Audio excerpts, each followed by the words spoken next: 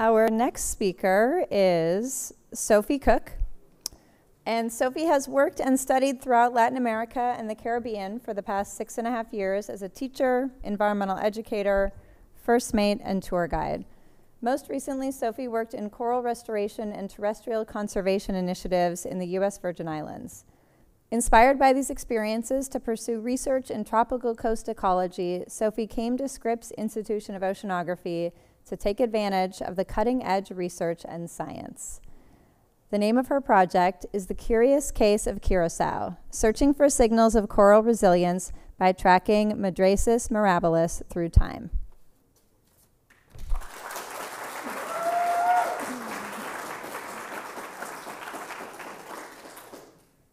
Thank you, Samantha. This is Cane Bay, located in St. Croix, the U.S. Virgin Islands. It was here that I was first exposed to the beauty and wonder of tropical coral reefs. The warm water, the colors glistening through the beams of light, schools of fish surrounding my bubbles. Close to a decade has passed since my first dive on this reef, and having spent so much time underwater here, I have witnessed a lot of change. I have watched many of my favorite corals, such as these, disappear, while new ones appear. And although it is certainly disheartening to witness these shifts, I became enamored with signs of resilience. The corals that seem to withstand the many environmental stressors our oceans face today. This curiosity pushed me to explore what contributes to resilience in coral reefs. Coral reefs are often described by their remarkable biodiversity, the ecosystem services and benefits they provide to people and the planet, and the difficult truth that coral reefs are now considered one of the most endangered ecosystems on the planet. What if I were to share an expanded narrative with you all today? That some coral species may be resilient despite human activity, indicative of how much left there is to understand surrounding these ecosystems. Coral reefs are a paradox of nature, for they are one of the most biodiverse, productive marine ecosystems, yet they shouldn't be, as they are found in nutrient-deplete tropical waters, which kind of make them like the food deserts of the oceans. Finding corals in these regions is like going to visit the Sahara Desert, and instead you find the Amazon rainforest. This lack of food availability in these tropical waters led to corals being successful mixotrophs. Corals are mixotrophic organisms, meaning they have two feeding modes. They can feed autotrophically, which is another way of saying they can feed like trees and plants through photosynthesis. And they can do this due to the tiny microscopic algae they have within their tissues, called symbiodinium, or also referred to as zooxanthellae.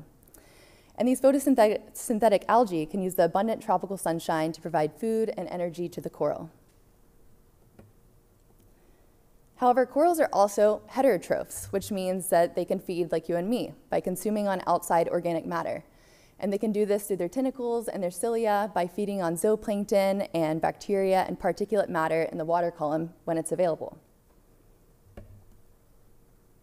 But when corals lose their ability to photosynthesize, which can happen from varying environmental stressors, from warming waters, sea level rise, sedimentation from coastal development, to eutrophication, how and what do they eat in these nutrient-deplete tropical waters in which they exist? Recent research suggests that a way a coral eats and an increased resource availability to feed can affect its ability to withstand environmental stressors. Corals that are more heterotrophic than autotrophic, or those corals that can increase their feeding rate in response to food availability in the water column, might be better adapted to environmental changes by increasing their feeding rate in response to food availability when photosynthesis is inhibited. So this is where I introduce you to the star of the story, Madracis mirabilis. Focus your attention on these yellow patches you see throughout the video, and if you can see my mouse, this is going to be the same point on the reef through these 5 time points. And what I want you to focus on is how these yellow patches remain relatively unchanged across time. To my delight, I realized that the feeding strategy of this coral is largely heterotrophic, meaning that it can efficiently feed on zooplankton, bacteria, and other particulate matter in the water column. And it has become one of the most abundant coral species on a small island in the southern Caribbean.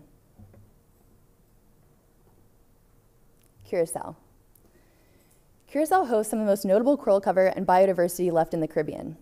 While coral cover on this island is often double of that than in the broader Caribbean, its reefs have not been protected from the impacts of human activity. fishing pressure, and coastal development, exacerbated by climate change, have caused declines in coral cover across the island.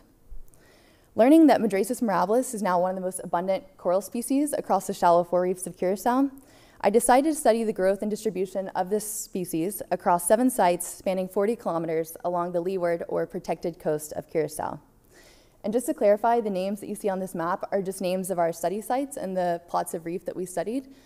They aren't the names of ports or cities or anything like that. For my research, I wanted to address the following questions. How does resource availability affect the percent cover, growth, and distribution of a heterotrophic coral species, Madracis mirabilis, across Curacao? How does percent cover and growth of Madracis mirabilis change in relation to naturally occurring nutrients and anthropogenic or human-caused inputs of nutrients? Yes, it's working. So for this study, I had the unique opportunity to utilize data from the 100 Island Challenge, which is an initiative out of the Sandon and Smith labs to collect data on coral reefs from, well, you guessed it, 100 different islands. The data collected through a 100 Island Challenge is essentially a digital archive of these coral reefs, consisting of 2D images and 3D models, such as this one that I just showed to you today, that are snapshots of these reefs frozen in time.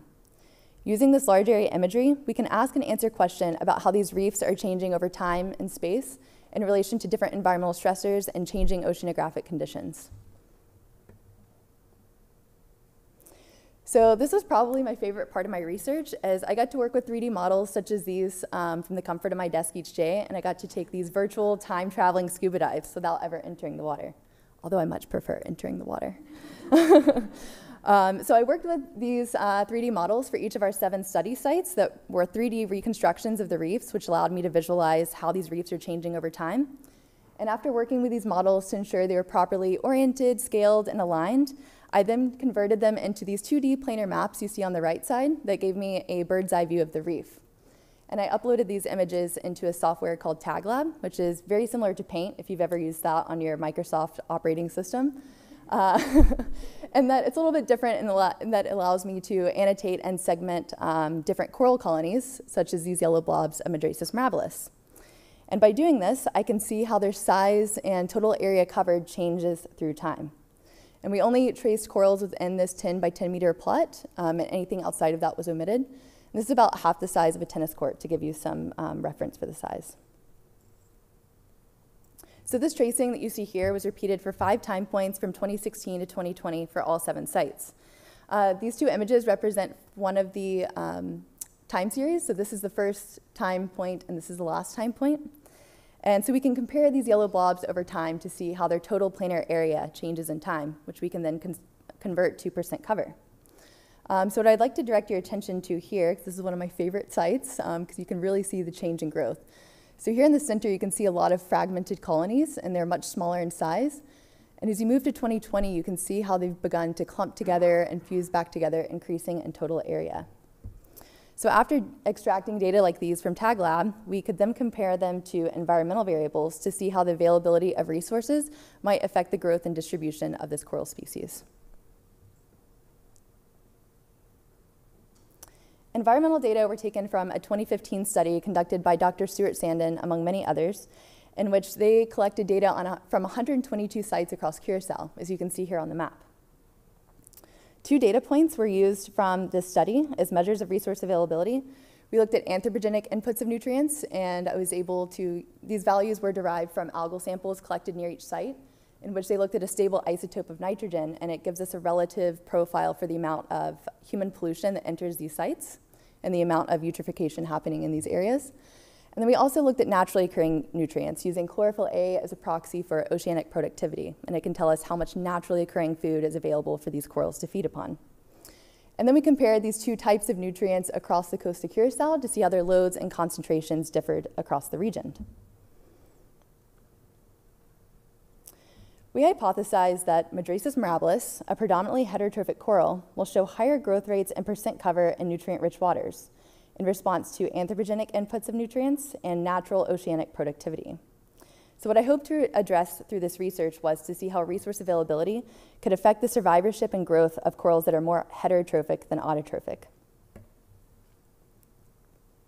So our results were quite surprising. Opposite to our hypothesis, oceanic productivity did not seem to be related to an increase in cover of Madracis mirabilis. So along this map here, along the northern part of the island, we had our highest chlorophyll A values, but then we had some of our, oh, this mouse is crazy. We had some of our lowest percent cover of Madracis mirabilis in West Punt, Paradise, and Playa Hulu. As you move farther south down the coast, this chlorophyll A concentrations decrease, but as you can see on the right side of the graph, we have our highest percent cover of Madracis mirabilis. So this is where the data got really interesting for me. These are our values for that pollution proxy or that stable isotope of nitrogen that gives us a measure of how much human impact or human pollution has entered these sites. So among the northern sites, we had relatively low pollution proxy values, and we also had low average percent cover of Madracis mirabilis. As you move farther south towards the capital of the island, Willemstad, where there's higher coastal development and greater population density, it makes sense that those values increase. And here's where we had the highest average percent cover of Madracis mirabilis. So this map just combines the average percent cover you saw from the previous maps, but except this time it's represented in these yellow blobs. And we have 3 different colors going on throughout this map. The green represents the highest naturally occurring nutrients, yellow represents low in both types of nutrients, and red represents high anthropogenic inputs of nutrients. So when looking at the growth rates and the changes in average percent cover from 2016 to 2020 in our sites with the highest chlorophyll A concentrations, only West Punt showed an appreciable change in percent cover or growth from 2016 to 2020, and it had the highest average percent cover among these sites. Pesh Bay, the percent cover among the time points remained relatively stagnant, and we did not see much change, and it also had the lowest concentrations for both types of nutrients. However, the sites with the highest anthropogenic nutrient loading or the highest human impact, we had the highest percent cover and the highest growth rates.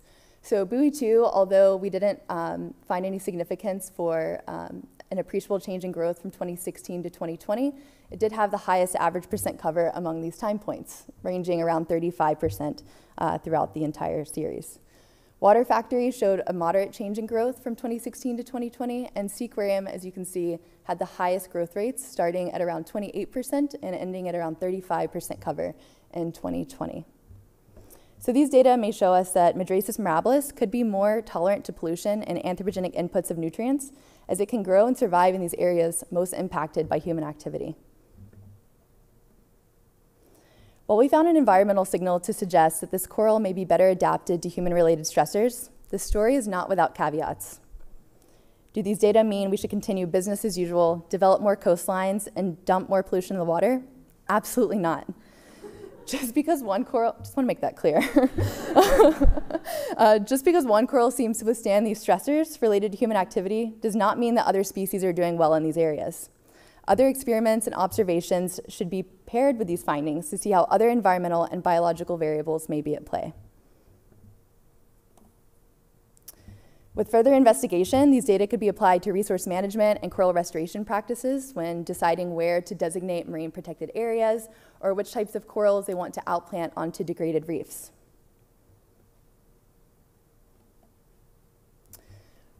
The message of this story should not downplay our responsibility to ensure coral reefs are here for future generations, as we must urgently address the many local and global impacts caused by us. However, what excites me the most about these data is seeing how much is left to learn surrounding the resilience of coral reefs. While future reefs may look very different from what we imagine a coral reef to be, there are seeds of hope. Science-driven solutions require many pieces to solve the complex environmental issues we are facing, as you've seen today. And these data are merely one piece of a much larger puzzle. I would like to thank my committee, especially for your investment of time and energy into this project. Stuart Sandin, Mark Vermey, Brian Zaglinski, and Kate Furby. It was a dream come true to work with experts like you. To the Sandin Lab, this project would not have been possible without your support, as you provided me the training and patience and support throughout this year. And your passion and dedication to this field continue to inspire me. And to the many others, Samantha, Greg, Mark, my cohort, friends, family, thank you so much for your relentless support and encouragement over the past year. Thank you.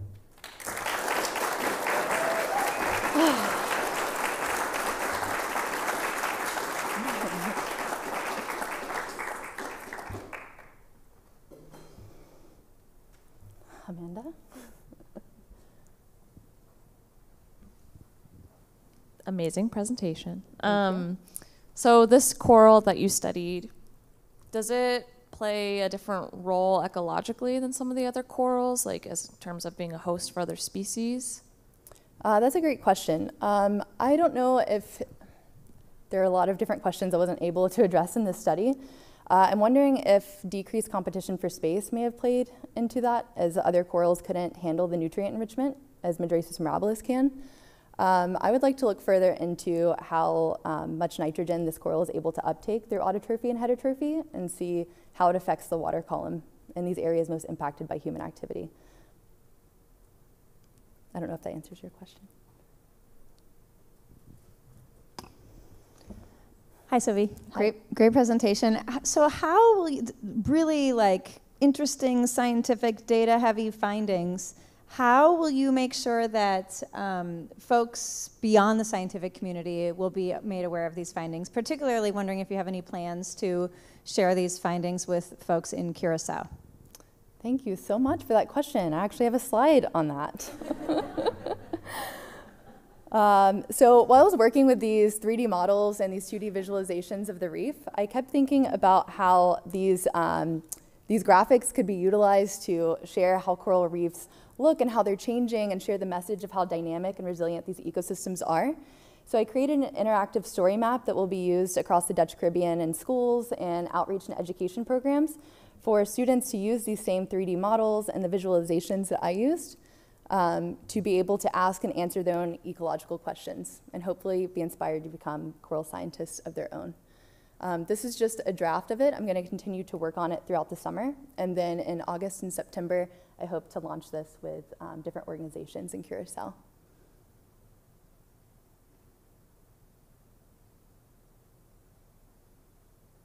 And this is a slider that they can move back and forth and see how it changes. And I'll do that for all of the different study sites.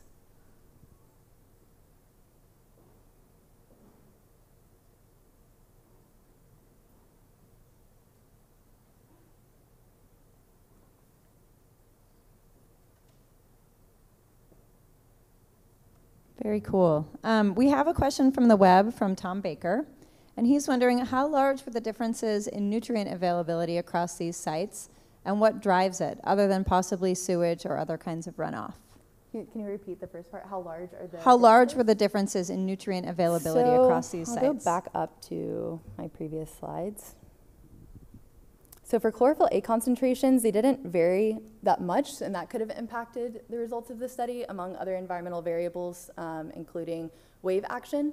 But for the anthropogenic inputs of nutrients, which is usually related to wastewater and sewage and runoff from agricultural practices, I know it doesn't seem like these values vary that much, but anything from 0 to 1.5 represents natural fixation of nitrogen in these algal samples, and anything from about 1.5 to I think 4.5 respectively represents that it's runoff from agriculture, and anything above that represents sewage inputs.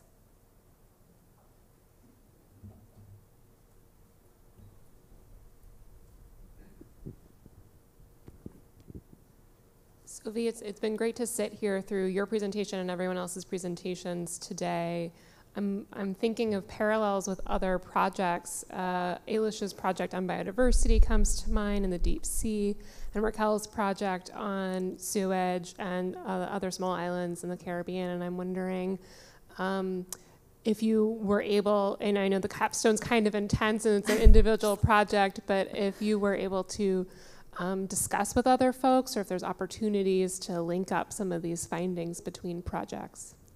So as I said, I'm working a little bit with the Dutch Caribbean Nature Alliance, and they work with many different organizations throughout the Dutch Caribbean.